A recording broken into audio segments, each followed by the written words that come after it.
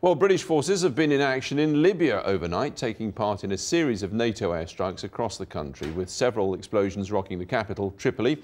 The Libyan leader, Colonel Gaddafi, issued a statement insisting he was in a place where he could not be touched.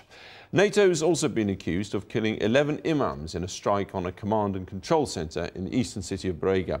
Here's Kylie Morris. The terrible aftermath of a NATO strike, according to the Libyan government. Inside these coffins, says the government spokesman, the bodies of 7 religious leaders, killed when they were gathered on the outskirts of the port city of Brega. Another 2 were also killed and 45 injured, he says. They were hit in the guest house they were staying at. This is a barbaric crime. You as journalists should realize and see through NATO's lies. For its part, NATO says it regrets any loss of life by civilians when that happens, but asserted in a statement the building struck had been clearly identified as a command and control centre. According to coordinates given by Libyan government officials, this was the location hit. A small compound inside the city itself in an area housing foreign oil workers. It's exactly the place identified by a Dutch engineer who built a command and control bunker there for Colonel Gaddafi in the late 80s.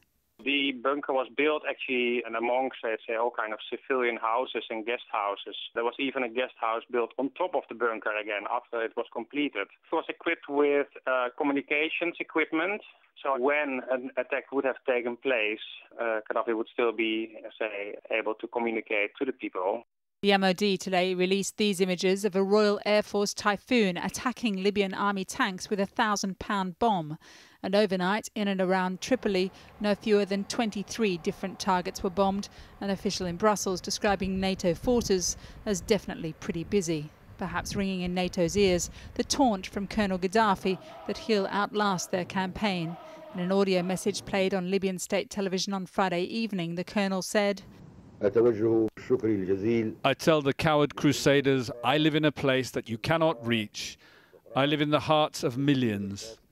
That message of defiance follows suggestions from Italy's foreign minister that the Bishop of Tripoli had told him Gaddafi was injured in a missile strike and fled the capital this week.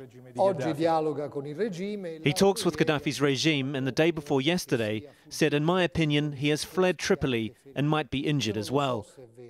The Libyan leader, though, giving a good impression, he's still in charge.